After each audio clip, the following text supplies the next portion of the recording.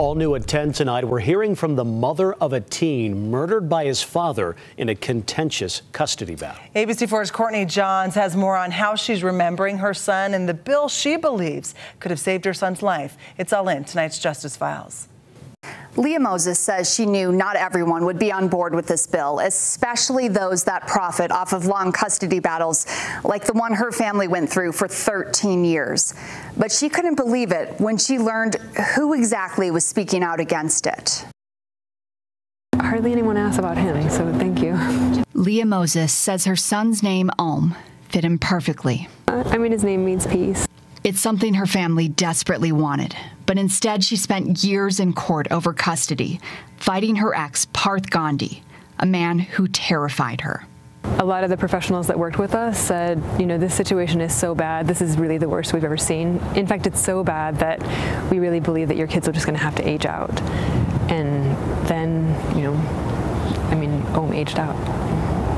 Gandhi murdered Om and took his own life Mother's Day weekend. I kind of imagine that, in maybe some final moments that he really did step in, that he stepped in to protect me, to protect his sister, and anyone else who could have been, involved. Hoping to help other families, Leah is backing HB 272.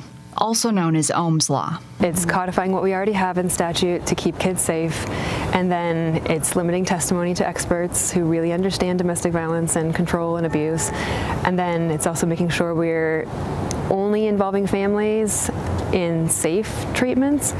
And then the last part, I think, is actually the most important, and that's that there's continued education and enhanced education for decision makers. While many victim advocate groups support the bill, some law offices are opposing it, including attorney Scott Weiser, a man who was involved in Gandhi's custody case. We reached out to Weiser, who said he's been working with state leaders on an updated version of the bill and was hesitant to comment on it. In an email, he states he was hired to consult Gandhi when the parties were undergoing a custody evaluation in 2021, ending the email writing, "The subsequent news story about what happened between them a year later came as a kick in the gut, as you might imagine." In fact, it was actually heartbreaking that they would step in and do that.